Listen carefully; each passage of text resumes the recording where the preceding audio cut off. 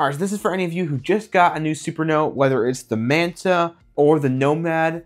All of these should apply to both unless otherwise specified. All right, so the first tip is about the layout of the software, which there is not a lot you can do customization-wise, but there is some things you can do here.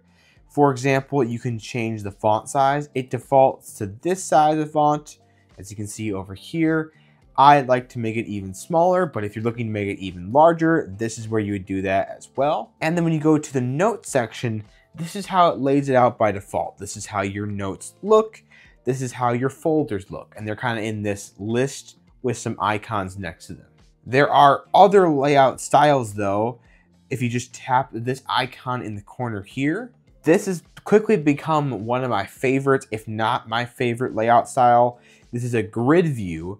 And in each of these folders, you can see up to 4 different notes you use in that folder and preview what they are, which I really like that. And then all the other notes are just kind of full size and outside here. But if you want it really condensed, you can go to this other list option, which just makes everything small. No icons besides showing if they're a text conversion document or a folder, which this is nice if you just want to see a lot on one screen at a time. Then the second tip is also about customization. That's just your screensaver here.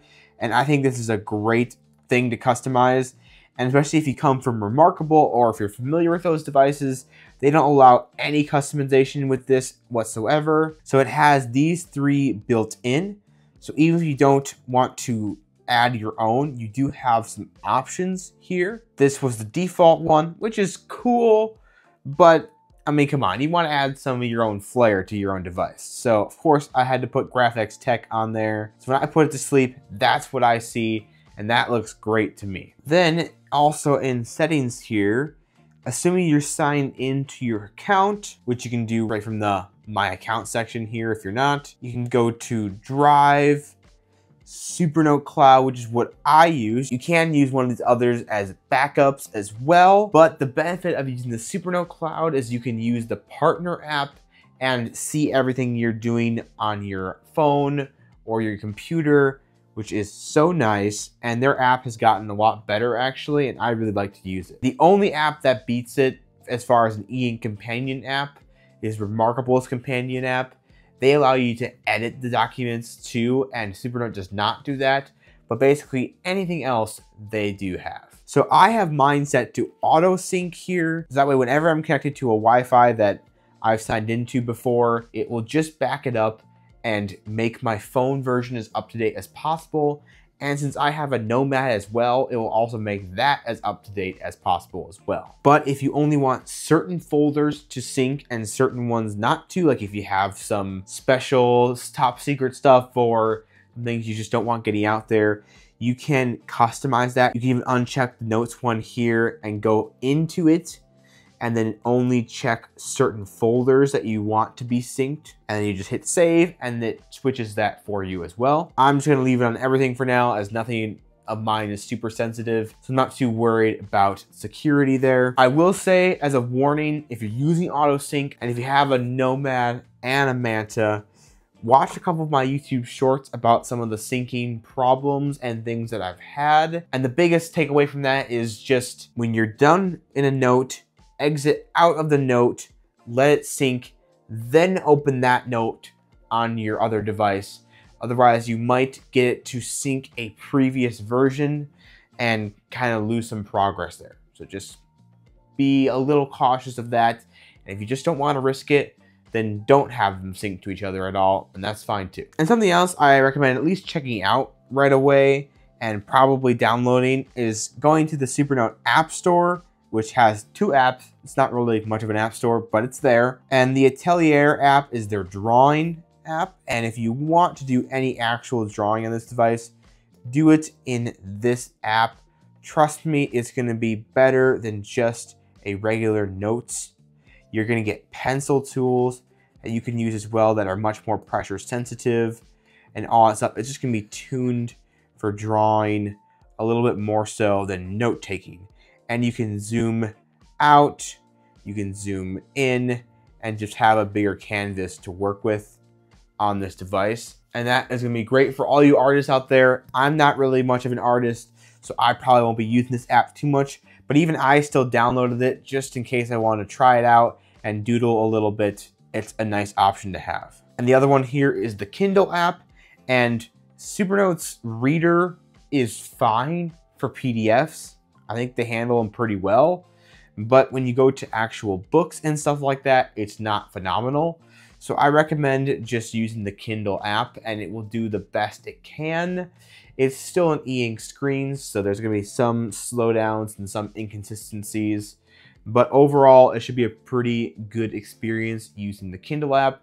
And especially if you have a Kindle library already, this is a great option. Piggybacking off the App Store though, if you go into security and privacy, you can activate sideloading. And it gives you kind of a disclaimer of what the possible downsides could be. So if you want to enable that, then you can sideload any kind of reader app or anything like that that you want to put on your Supernote device. And my last little tip is some notebook settings that you should probably change or do. One of which is just look at the sidebar here. Quick access, no items yet. That just looks sad. We gotta get some items on there. So on the Manta, this should be shown right on your sidebar. It's like a link and a plus icon. You can add either the current page or the current note to that quick access sidebar. I usually do the current note because it'll always go to your last open page on that notebook. But yeah, fill this up, add some notes. You can add PDFs here too, and it will go into the document reader and all that kind of stuff. So you don't have to just do notes there, but that is super handy to go between your most used notebooks and documents. Also, if you have a Nomad, you find the option to add the notebook to quick access in the 3 dots part of the menu. But in both of them, there is preferences in here, and you can turn on handwriting anti-aliasing. You can also change what buttons are displayed on the floating toolbar and the page number position. Or if you really don't want it to recognize the star mark, you can turn that off as well. That's on by default. But handwriting anti-aliasing is not on by default. So I turned this on and tried doing some handwriting, and I could notice a little bit of improvement. I made a YouTube short on it, so go ahead and check that out as well. But I'd at least give it a try, see if you notice any better handwriting with that enabled, or if you notice worse. I'm curious on your thoughts on that, but it is a good thing to try nonetheless.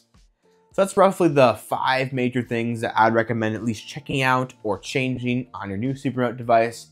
Let me know if you guys learned something new, or if you figured all that out pretty easily, or if you want a follow-up video to this, finding even more obscure settings in the Supernote devices that I can look into for you guys. I'd love to do more of this kind of stuff.